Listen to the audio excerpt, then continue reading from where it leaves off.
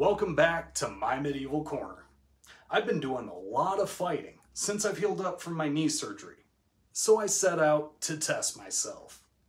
I fought at a local level tournament and I won. Okay, cool, feeling good.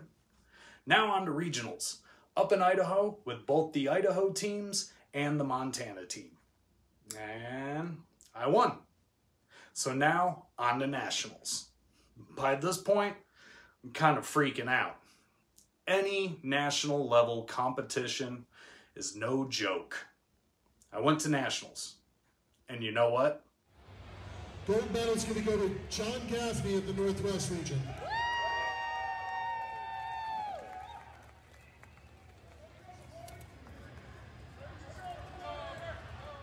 I won.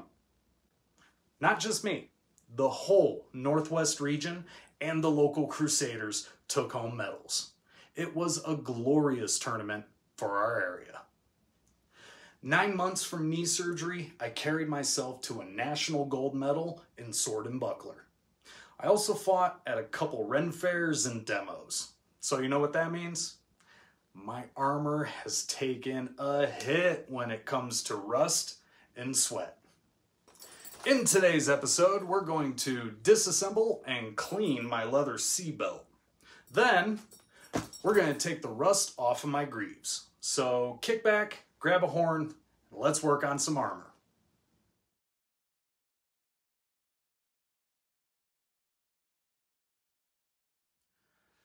This is by far the oldest piece of my armor. I made it back in 2012 or 2013. I was in the SCA and I took a mean shot to the point of my hip.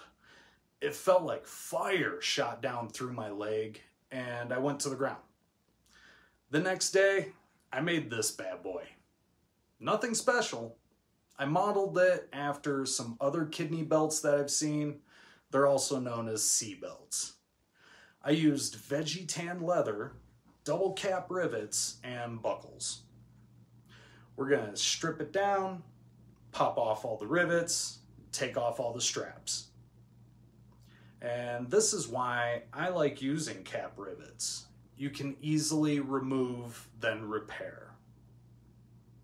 Then we're gonna hit the base belt with saddle soap to help get all that sweat, salt, dirt, blood, and beer out of the leather. We're gonna have to scrub this one a bit.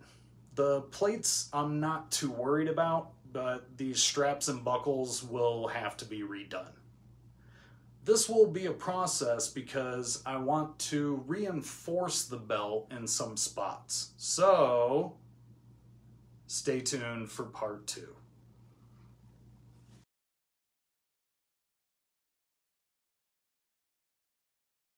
I'm gonna let you in on a little secret.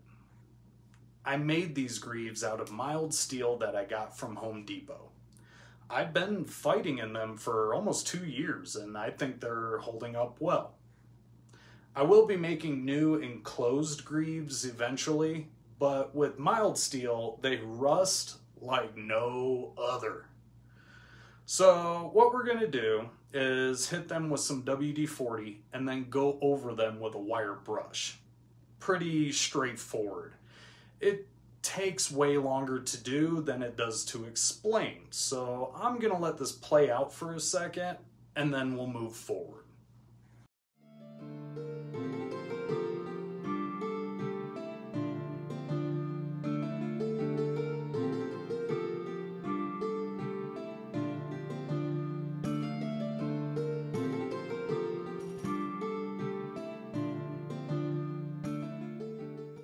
After it's all brushed, we're gonna wipe off the rust and the WD-40. Then we're gonna use a 3-in-1 oil to coat the steel. WD-40 is great for removing rust and to lubricate, but it doesn't work as a coating oil. Rub it down with a cloth and leave some oil on it to protect it. In my next video, we're gonna do the cuisses. I get a lot of enjoyment out of cleaning and repairing my armor. It helps me relax and it takes the edge off after a couple tournaments. So expect more armor cleaning in the upcoming episodes. Given the recent victories and return to form, I believe it's worthy of a toast.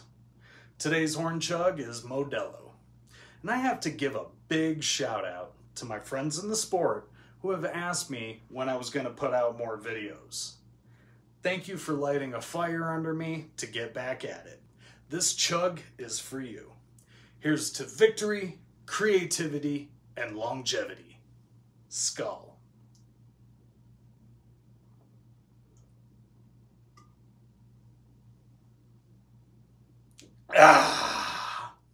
Thanks for watching. Be sure to like and subscribe. This is a journey, medieval combat, that we can all share. We'll see you next time here at my medieval corner.